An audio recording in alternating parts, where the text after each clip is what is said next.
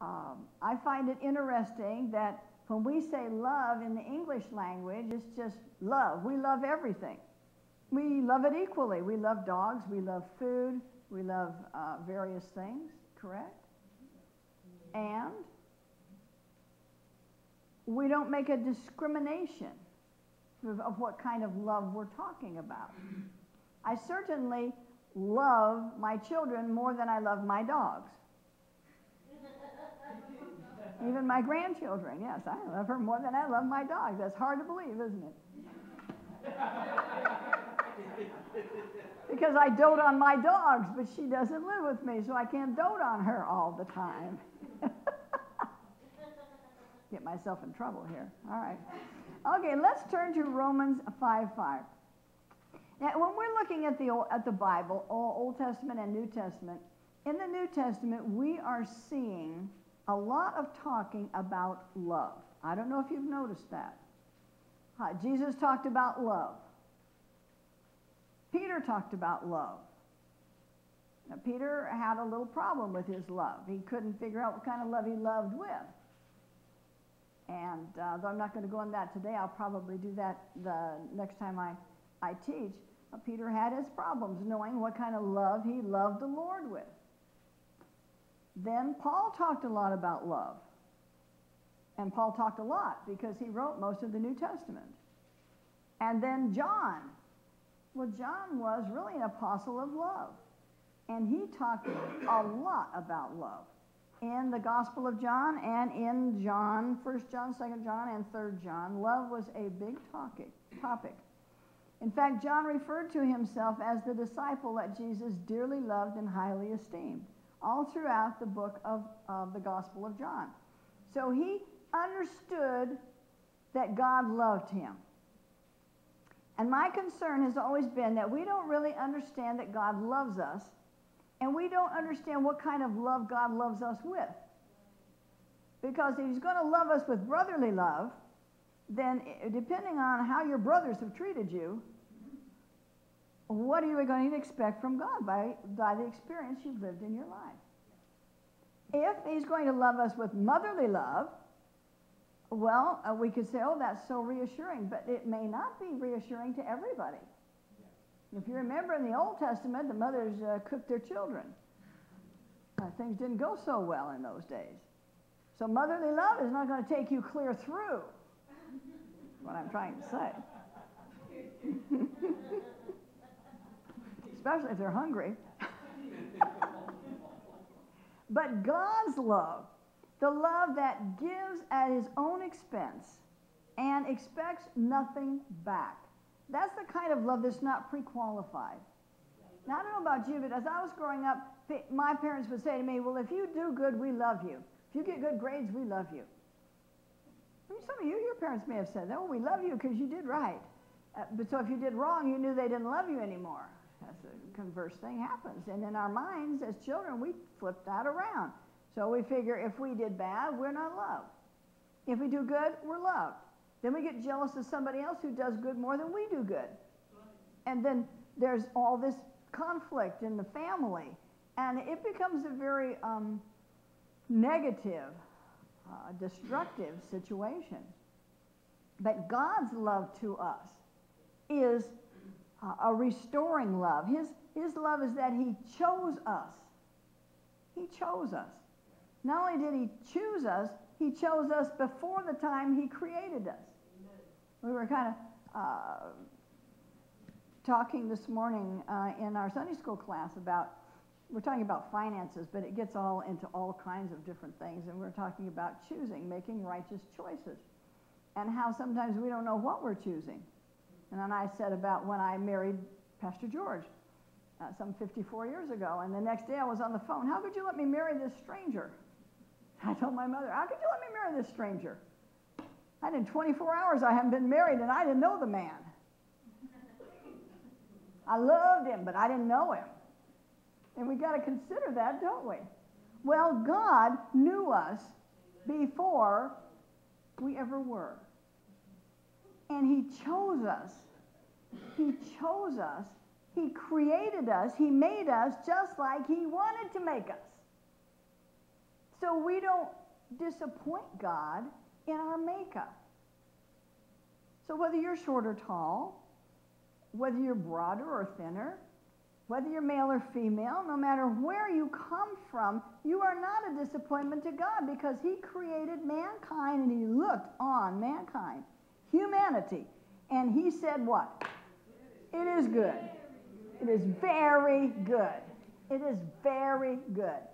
And I think this is incredible, because the problem that we see always being talked about in society is self-worth.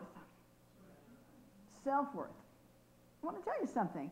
If God said you were very good, you are very good.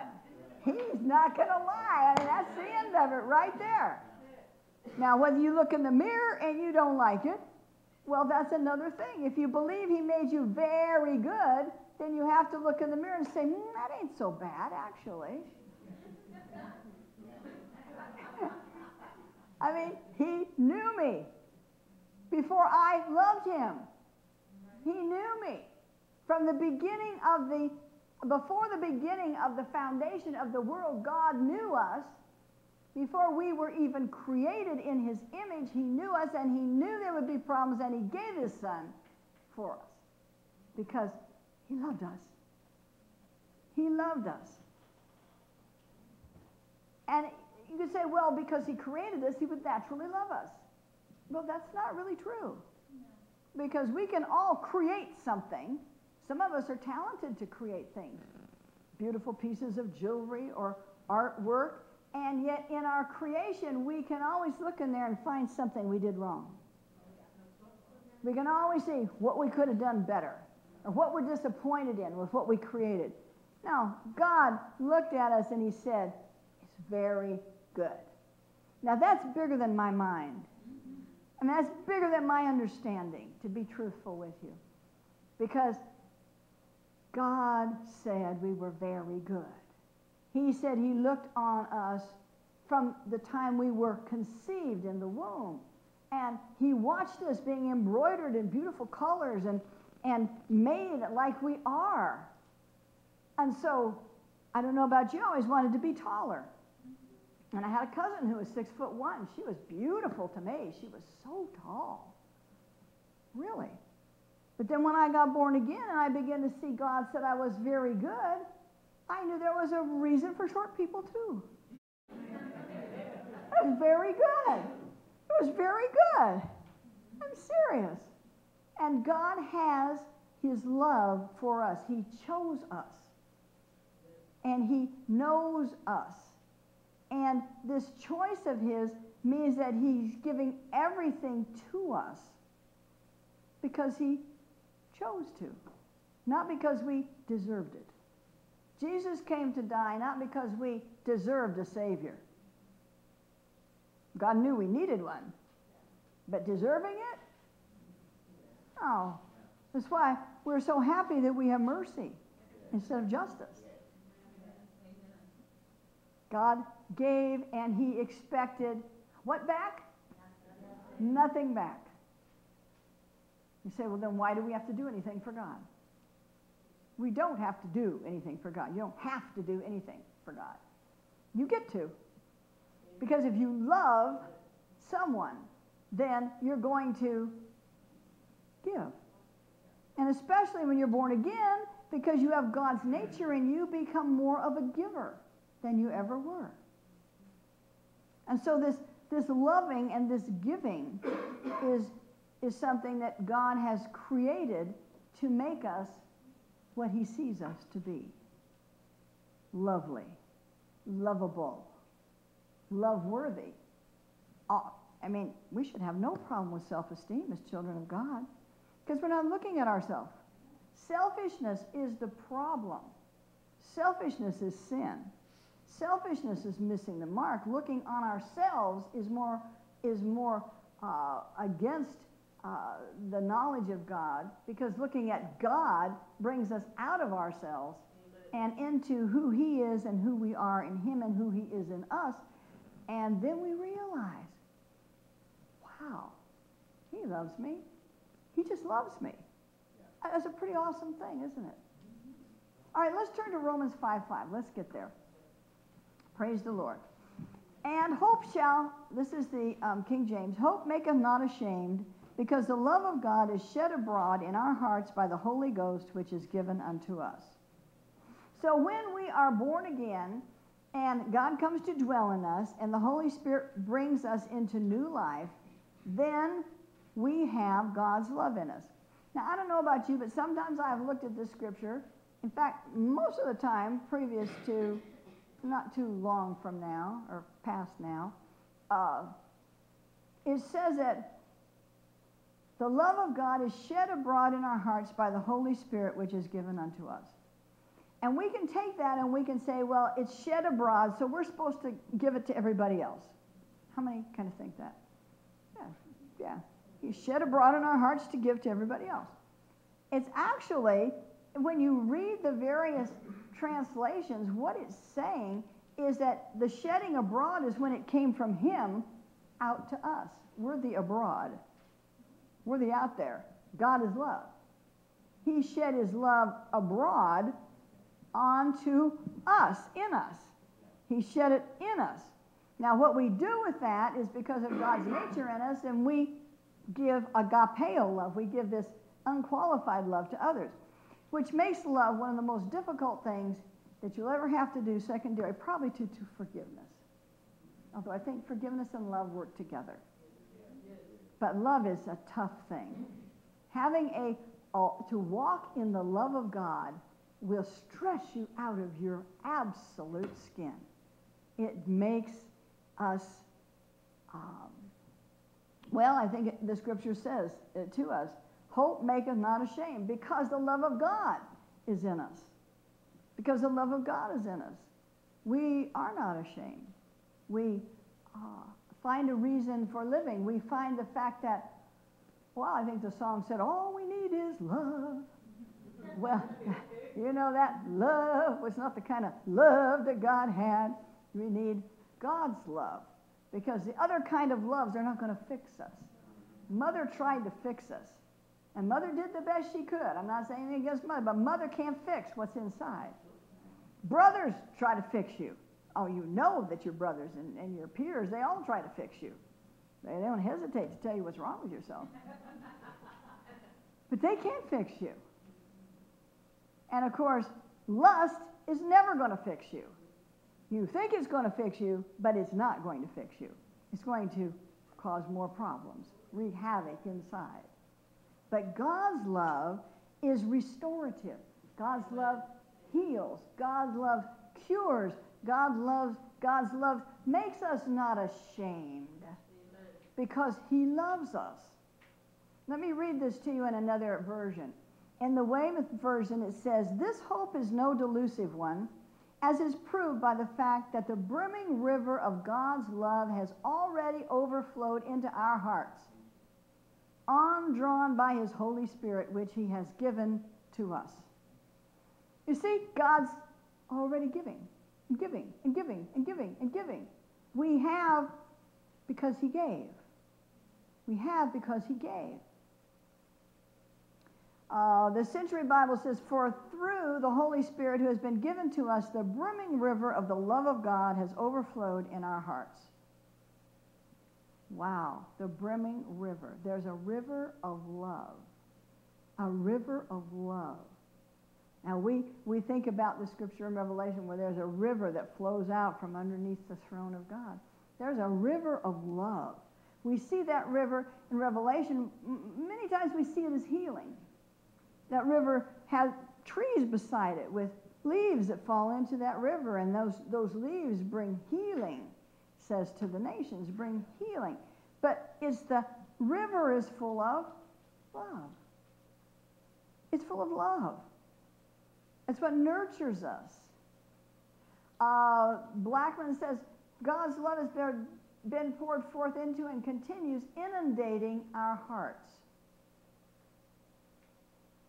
Woost says, because the love of God has been poured out in our hearts and still floods them. So the love of God is never going to be exhausted as it's poured out into our hearts and into our lives. We cannot use up all the love that God has for us. We can't, actually, what Paul says is we can't even comprehend it. It's so high and wide and long and deep, this love of God that he has for us. And our experience with love is so natural, so fleshly, so in this world type of love, whereas his love is so supernatural and outside of this world. The challenge with the love of God is that it comes into our lives and it smacks right up against the love of self.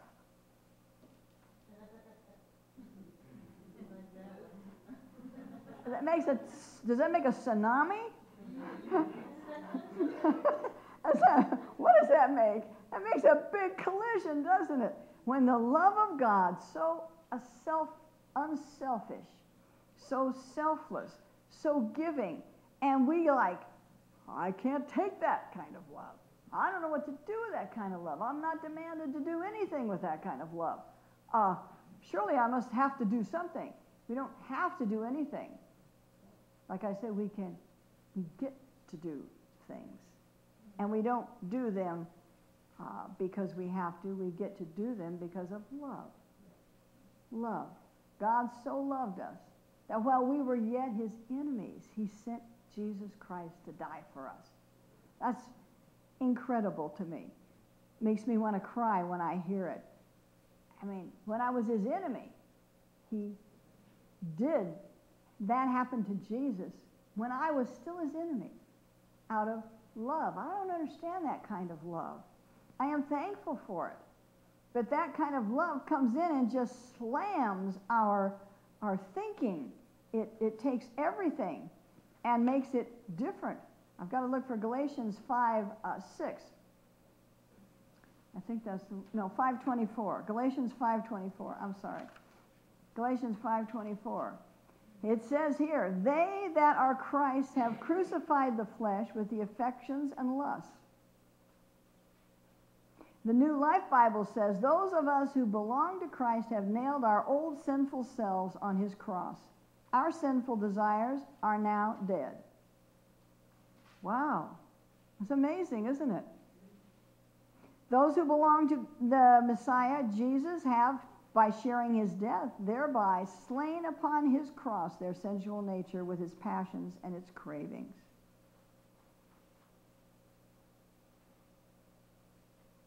When we are in Christ, the flesh, together with its emotions and its desires, are dead on the cross.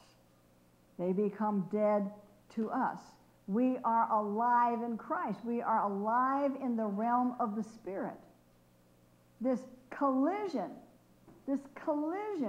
of the love of God with the selfishness of man will lead to the death of the flesh. Don't worry. There's nothing you have to do. It will happen because God is ever working in you both to will and to do of his own good pleasure. And his own good pleasure is to love you to death. Amen. So that you might be raised to life. Amen. Amen? And the more the flesh goes, the more life you have.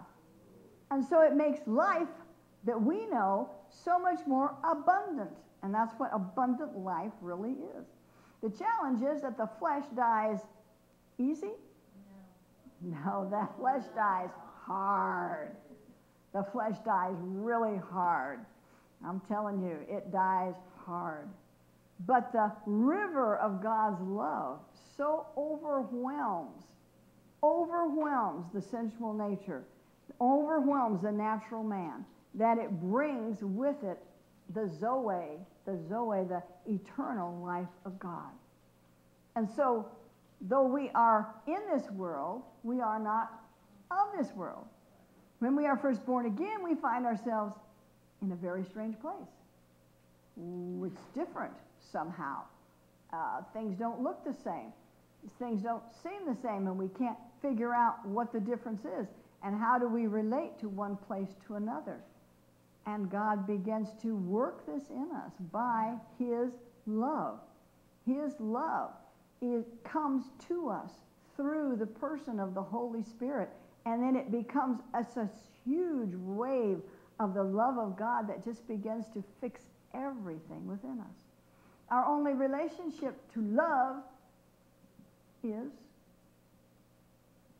our experience. So then when we begin to experience God's love makes all other love seem like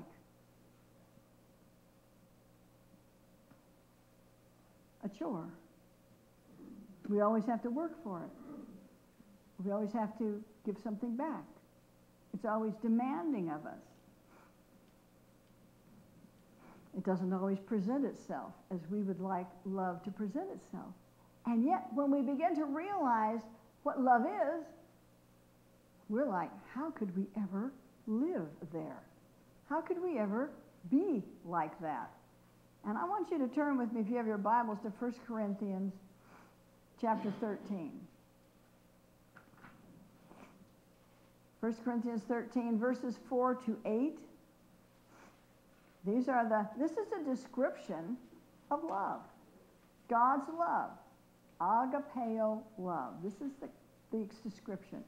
Now don't get in despair as we read this, because remember the Holy Spirit is in you, helping your infirmities and bringing this river of love through you and washing away the things of the flesh. All right, charity, this is charity. You know, charity is a word for love. Agapeo love, charity. The word, the root word is charis, C-A-R-U-S, and in the old English languages it meant dear, or beloved, or treasured, this kind of charity.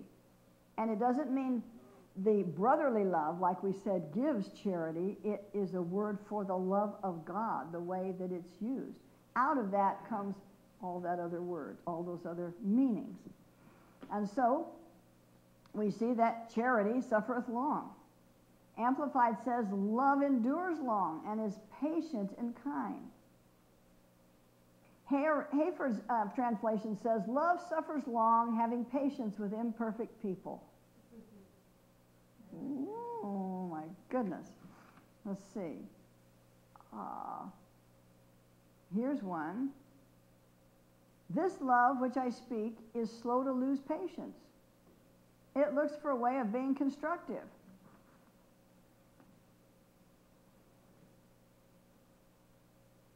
Love is never envious or boils over with jealousy. That's the love of God. You know, God rejoices when you achieve. God rejoices as you grow in Him. You don't threaten God by getting better. You know what I'm saying? In the world, if you achieve, many times you threaten your peers. Well, thank God He's not your peer. He is not threatened by you. You don't change Him. You remember the Bible says that if you don't believe in Him, He still is. Amen. Don't worry, He still is. There's always time. Right? Mm-hmm.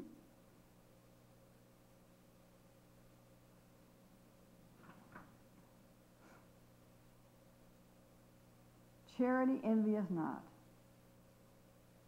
Love is patient and kind, never envious, nor boils over with jealousy.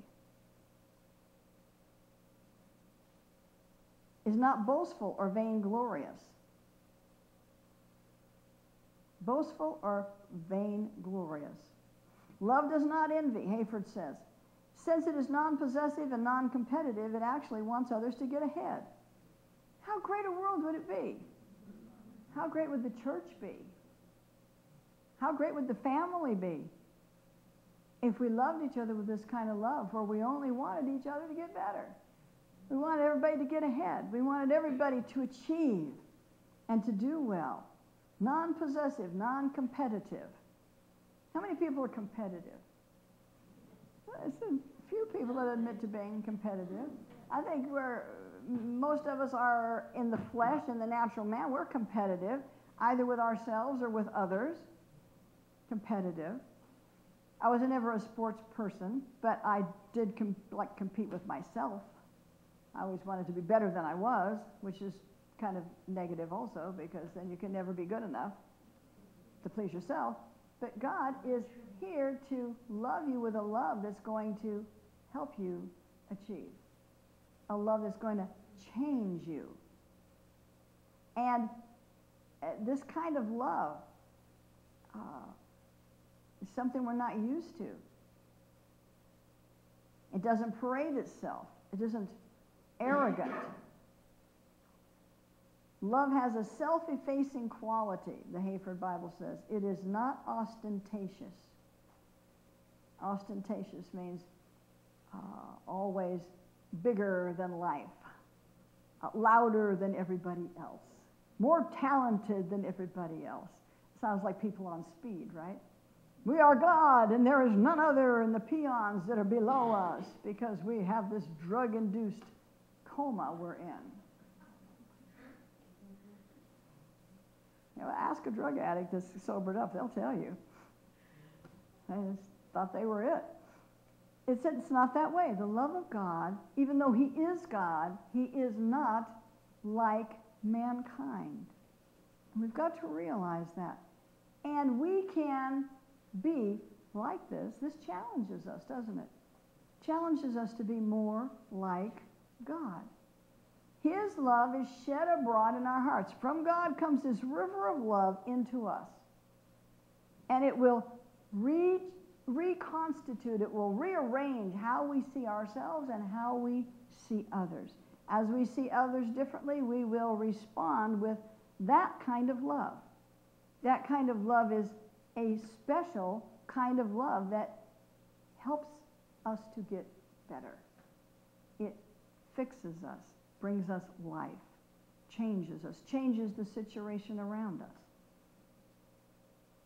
Now, let's go on here. Love is not puffed up, treating others arrogantly. It does not behave rudely, but displays good manners and courtesy.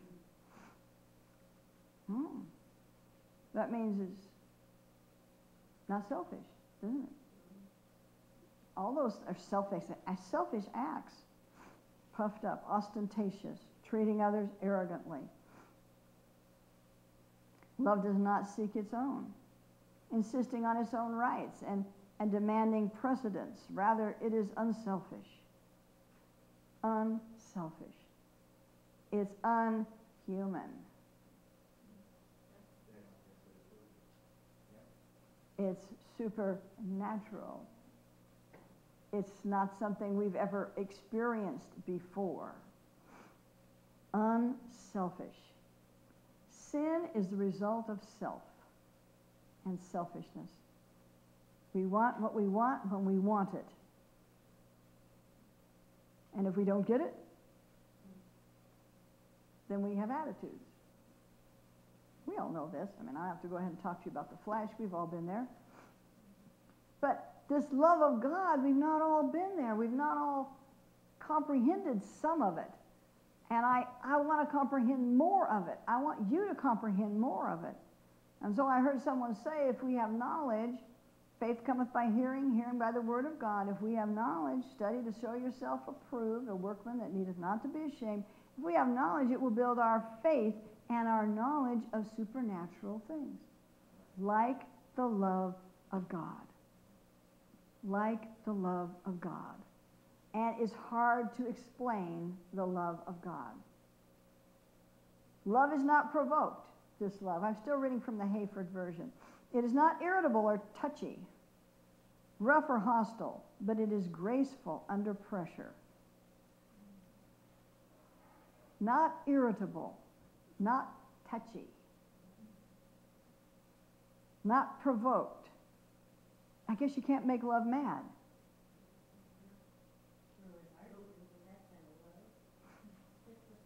You can't make that kind of love mad.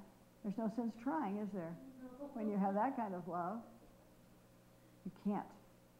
Love thinks no evil. It doesn't keep an account of wrongs done to it. Instead, it erases resentments. This is an unselfish love, graceful under pressure. Graceful under pressure. I don't know about you, but I have met people that are graceful under pressure. I have always wanted to be more like that.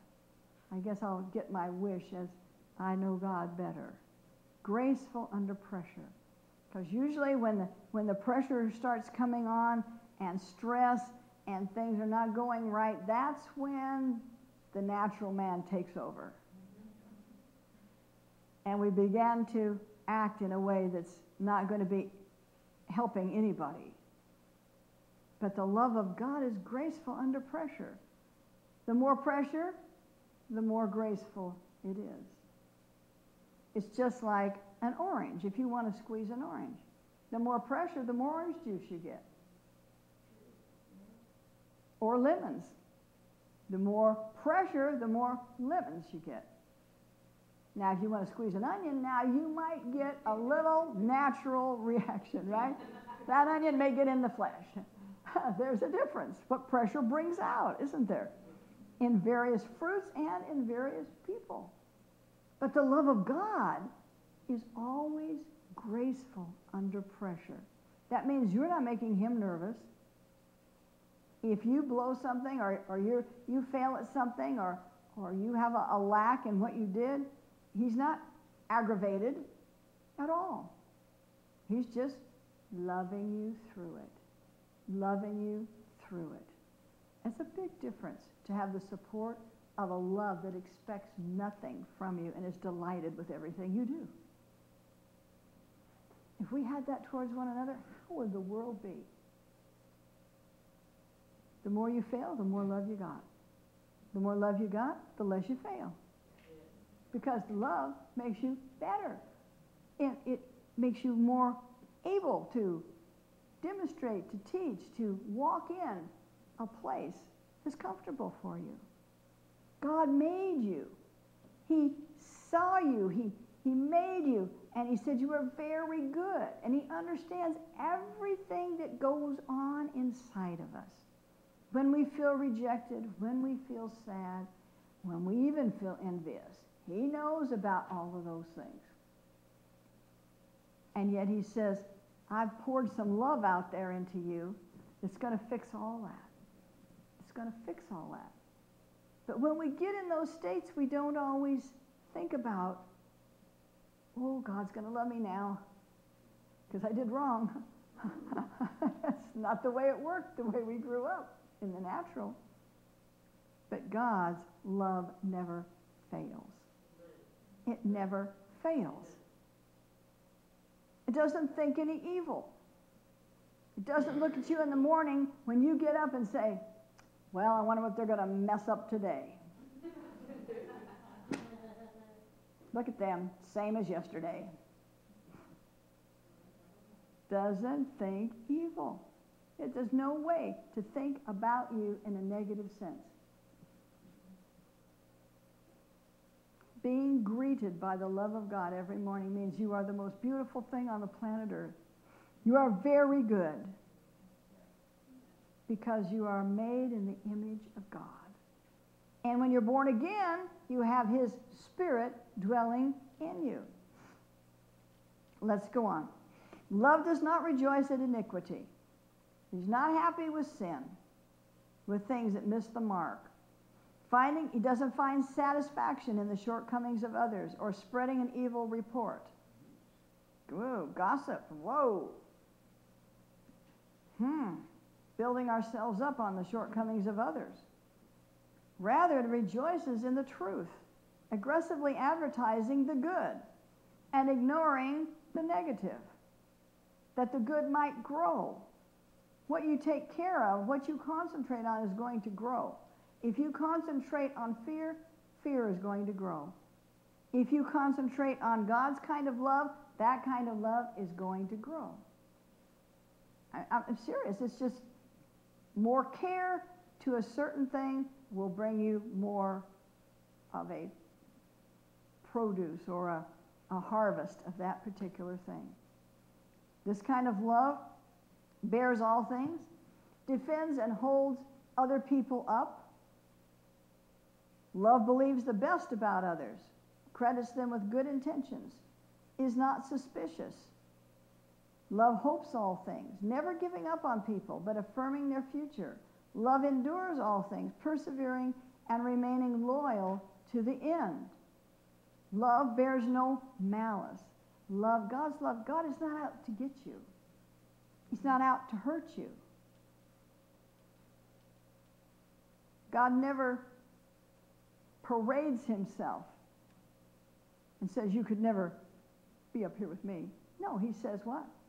You're seated at my right hand on the throne of grace because I love you and I built a throne for you of grace that you could have a place with me because I want you with me because I love you. I don't lust you, I love you. It just makes me happy to have you around. I just love that. You know, it's interesting, this love of God.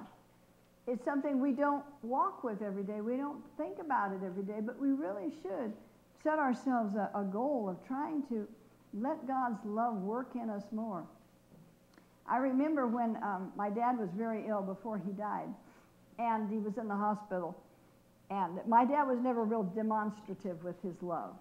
He took care of us, and he was kind, and he was a good caretaker, a caregiver to my mother when she was ill before she passed.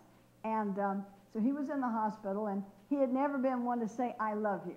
I don't know if anybody ever had a father like that, but I mean, he was a good father, but he wasn't born again, but he loved his kids, but he never said, I love you. And he was in the hospital, and I was getting ready to leave that night to go on home, and it was late. And as I went out the door, he said to me, he said, Sissy, I love you. And I just was like running into the wall. He said it first. I used to always say to him, I love you, Dad. And he'd say, love you too. But he never initiated saying, I love you. And that night he said, Sissy, I love you. And I was like, wow, my dad really loves me. He said it first. I don't know, I was a grown woman. I don't know why this impacted me like that. So I got out and I'm walking down the hall and going out the hospital. It was up here at Summerland, I think it was.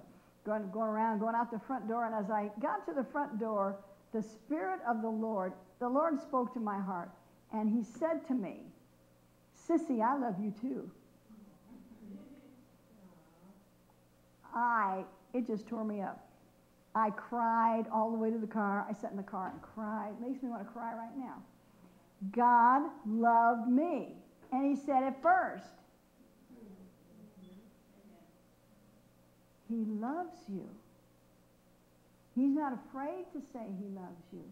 He demonstrated he loved you in Jesus when he gave Jesus, when you were yet his enemies, when you didn't know enough to know enough. He provided a way for you. Psalm 23 says he set a table before you in the presence of your enemies. He loves you. And that is so, do I understand what he meant? Not really. But I know that it provoked a response in me that was like, changed my life, the way I saw things. First of all, it was great that my dad said that. But then when God said it, it was like, I don't know, the whole world went off in my head. My emotions was such a difference because God said he loved me and he said it first. And sometimes we just don't get that. And I want us all to begin to get that because I think it will change us. You see, perfect love casts out all fear, all anxiety, all need to protect self. Perfect love, God's love. Am I walking in that? Absolutely not. Do I still fight fear? Of course. There are times I fight fear, anxiety, we all do. But I remember, perfect love casts out fear. If God loves me, I'm going to be all right. Amen. It doesn't matter what happens, I'm going to be all right.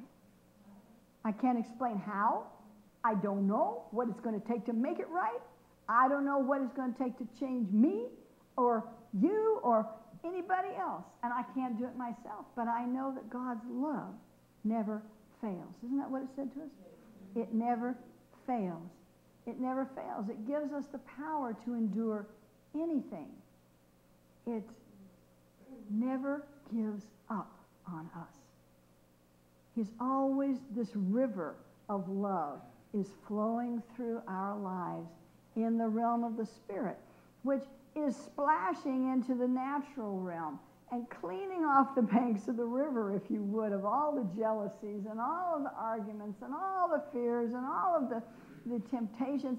It's just washing. And you know, the bigger the river gets, the less junk is on the bank. In fact, it's hard to find the bank if you've really got a big river, isn't it? Hard to find the bank of that river. All the stuff goes away. I don't know about you, I was really concerned about this cyclone in Fiji, because one of our ministers is in Fiji with her family from California. And I say one of our ministers, we've been very much involved with her and her church since her husband passed away. And she and her whole family were there in Fiji, and all of the relatives were getting to see the children, the grandchildren they had not seen, and here comes this cyclone. And so it was pretty amazing. Was praying for them that they would miss it, because there's really 2 inhabitable islands there. But after it passed, and Facebook is good for this, there was a thing that came up and said, Mariana Dia was fine. Everybody's safe. And that's all it said. It was like, it's just interesting, isn't it? How storms can come, and storms can shake us, and waters can flow and flood and overwhelm. Can you imagine islands in the middle of the ocean like that? And 184 mile an hour winds, and all that water, and you're around, all the water is blown over you from the ocean, and all the rain and all the water, and God's love prevails. God's love preserves his people. God's love is big enough to handle anything that would come towards us. No matter where we find ourselves, God's love never dies. God's love does not keep records of wrongs. God's love is eternal. God's love never fails. And so today, as we close this, I'm not even halfway done with my notes, and praise the Lord, because I feel the presence of God here. And I think it's a good time for us to let God touch us. Hold me close, the song said that we sang this morning. Hold me close, Lord. I want you to just put everything out of your mind. Everything. And let God hold you close. And let him speak to you. I love you too. I love you more. I love you more purely. I love you eternally.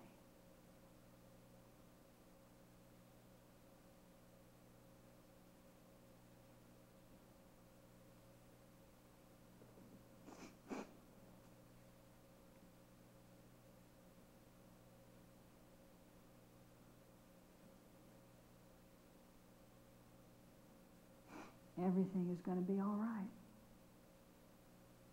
Because my Father's love never fails.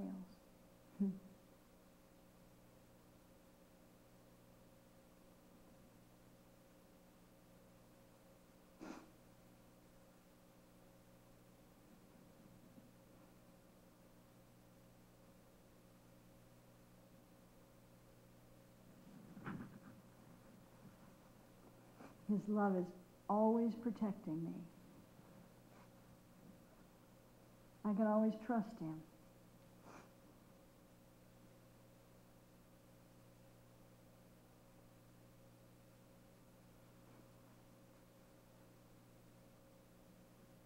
Father, we thank you that the love of God is pouring through our lives today. The purity, the wonder of it all.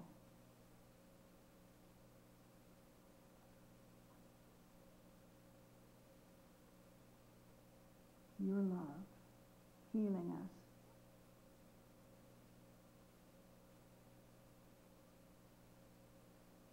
Emotionally, if you need a healing, or if you physically need a healing,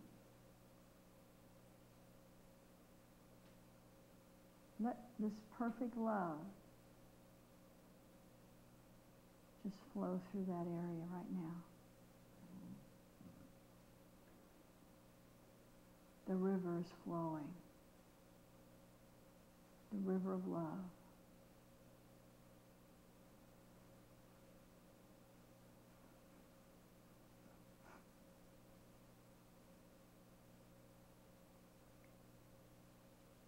Thank you, Jesus.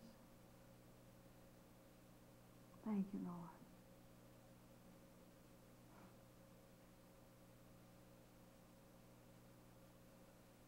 Thank you, Jesus, that you're making all things new again.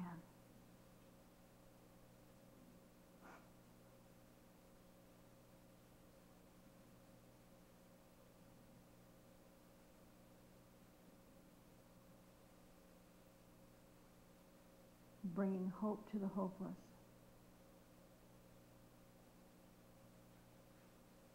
Acceptance to the rejected.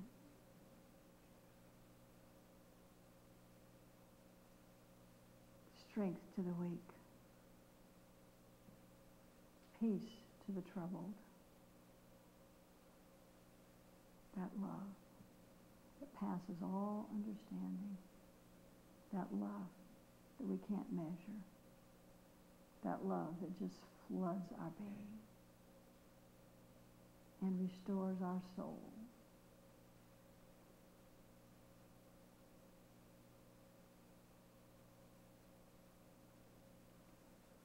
Thank you, Jesus.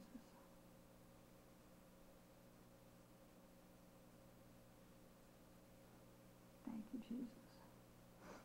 If we could pass communion. Let's just take communion while we're being so loved by God. Recognizing His love to us. His love.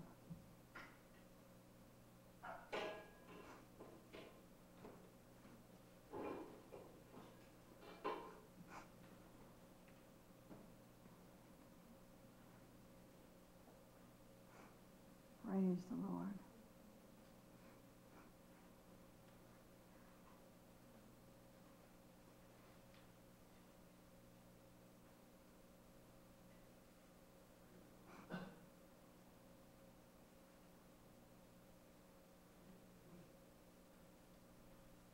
We come to the table of the Lord because it's a love feast. Jesus said, do this as often as you come together. So we try to do that here. Recognizing that as we recognize and are thankful, the river flows. The river of the Holy Spirit carrying the love of God.